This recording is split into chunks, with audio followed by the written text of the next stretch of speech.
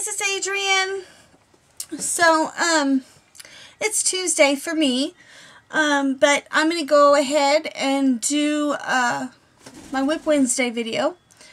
Actually, I'm going to probably go ahead and try to get a few of the videos that I need to get made uploaded and finished, and that way I'll have content for, you know, a couple days before I go back to work this weekend.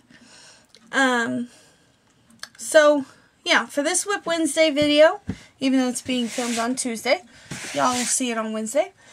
If you're new to the channel, the way I usually do this is I'll show you what I've finished for the last 7 days, and then I'll talk a little bit about what I've got planned for the upcoming week. And of course, if you're not new to the channel and you've been keeping up with me, thanks for coming by. I really appreciate it. And I hope you guys keep coming back. I hope you guys keep watching. I have a goal for December. I'd really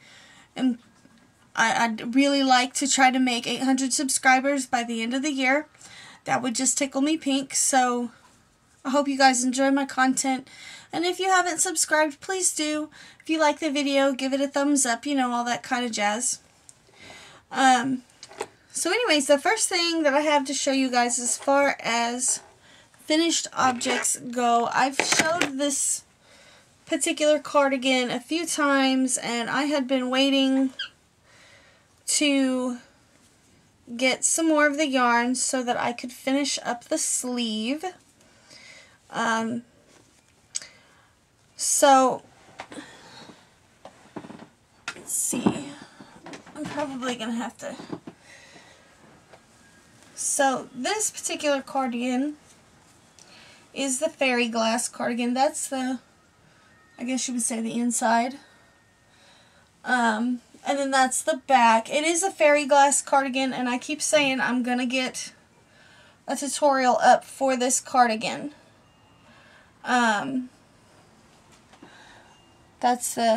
It's a circular cardigan.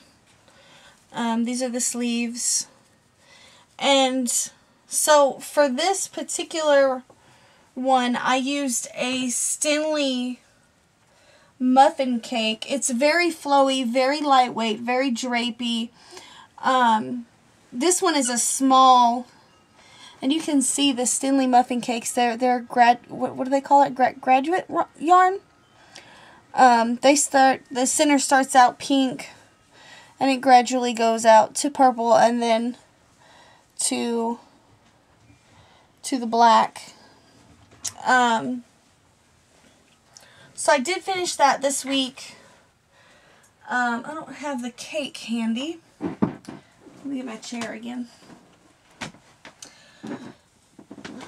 I used a Stanley limited edition muffin for that, and I actually was able, for the small, I was able to make the whole body plus one sleeve before I had to get another cake.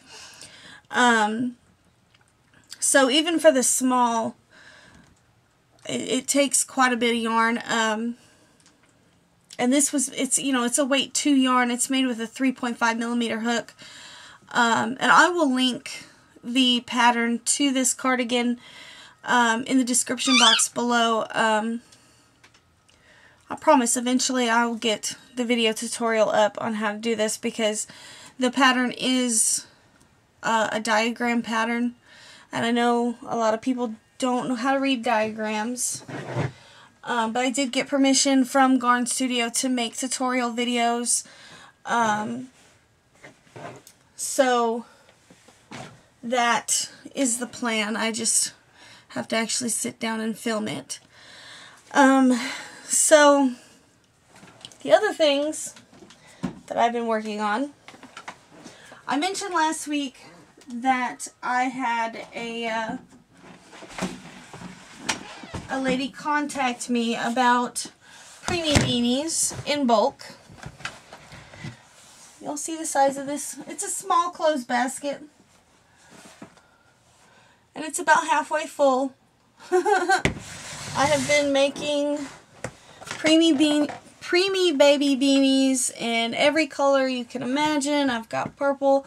This was an interesting yarn to work with. It was almost like ribbon encased in a, well, here's the tail. I don't know if y'all can see that.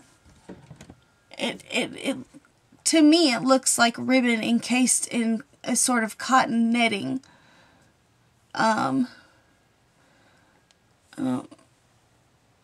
I don't know if it's focusing very well. I don't know if y'all will be able to see that. But it was an interesting kind of novelty yarn that I had. A friend had given it to me. I think she found it in her storage or something.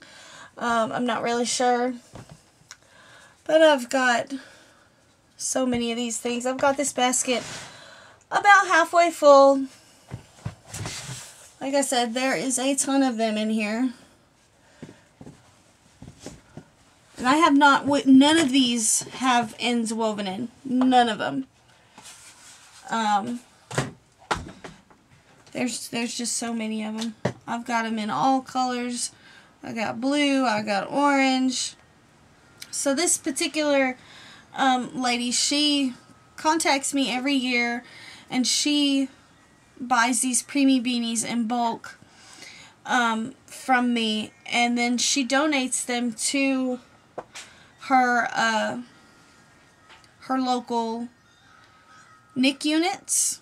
Here's another one I made. I don't know where this yarn came from. I think it was one that I picked up at the thrift store, but it was so pretty.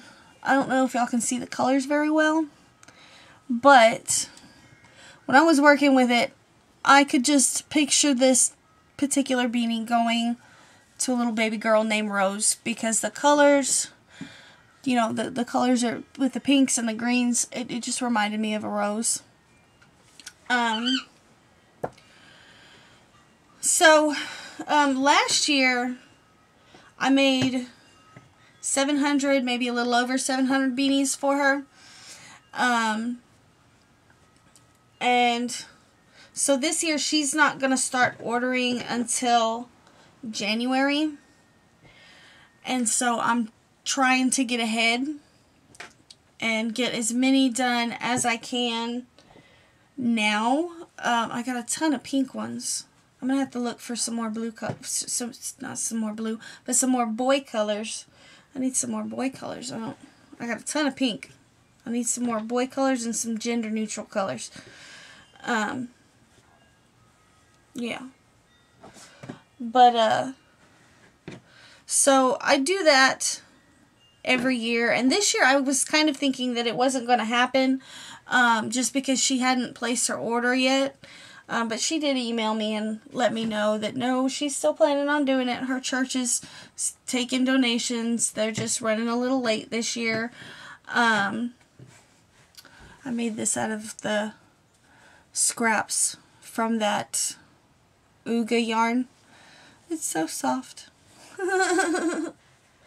Most of them I've made are solid colors, but I do have a few that I made that are striped.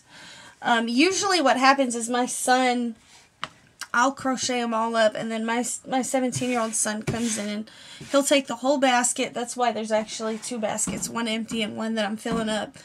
And he'll take and weave in all of the ends for me and clip them, and he takes and gets them all packaged up for me. Because I usually put about 25 in a package, and I just write the number on it so I know exactly how many I've made up for. So that's what I've been working on this week, in particular, is baby beanies. And probably most likely I'll be doing that all of this coming week as well, just because I really want to get ahead for this particular order every year. Well, the last 3 years, I usually end up with a sore wrist or a sore elbow, or what do they call that, tennis elbow, from trying to keep up with it. But you know, I'm thinking this year I can get ahead enough to where I will not have to deal with that quite as bad. So that's what I've been working on this week, and that's what I have planned for this coming week. Now, I am working on a messy bun beanie tutorial. I wanted to get a new tutorial out just because I haven't had one in a while, and I know it's just a small tutorial, but I haven't had time to really sit down and start filming the fairy glass tutorial, and I haven't had time to sit down and finish the sunflower cardigan tutorial, which that one is about halfway filmed.